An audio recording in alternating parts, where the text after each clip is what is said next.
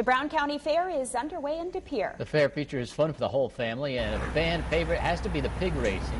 Today, Wisconsin weekend meteorologist Doug Higgins joins us now, live from the fairgrounds. Good morning, Doug.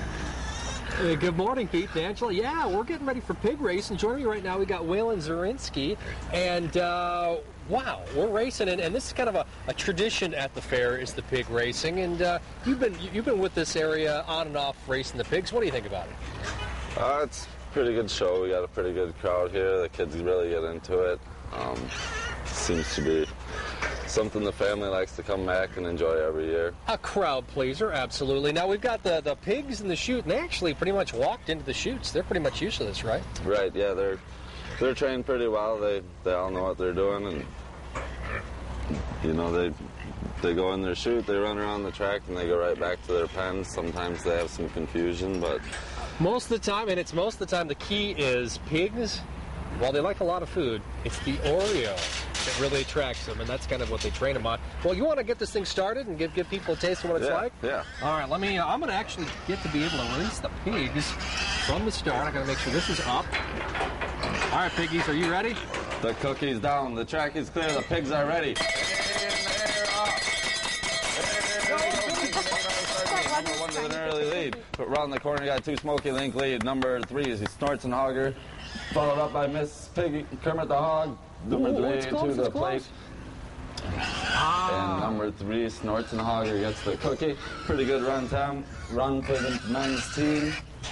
Now, that pig that just won kind of has a size advantage over the others. Makes him a little bit quicker maybe, huh?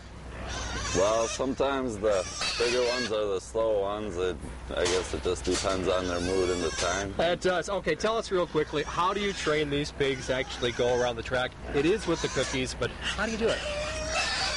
We start, we give them a treat here, we put them in the gate, we run them around, they have a treat here. We run them in their pen, we give them a treat there, and then we just do it repeatedly. So you're actually getting some exercise with the pigs, trying to get them to move along to kind of, get the feel for the track. Yeah, we got to stay right behind them, keep them going so that they realize what they're doing. And how long does it take to train a pig to get race ready? It's a pretty fast process, but we'll do it a couple hours here and then a couple hours a little later. A couple hours for a few times. All right, and then they'll get it. Awesome. How many times can we experience the race during the fair here? 5 times a day. 5 times a day. Any specific, like top of the hour or something? I know our first race of the day, it kind of changes. Today it's 11. Our last race is always at 9 p.m. At 9 p.m. Awesome. So if you want to check out the pig races, come on down and do it. They're noisy little critters, I'll tell you that right now. But they're awake, and if you're not awake already from the noise the pigs are making, well, I don't know. You need to see a doctor maybe or something like that. So Pete and Angela, we're having fun out here at the Brown County Fair. Whee!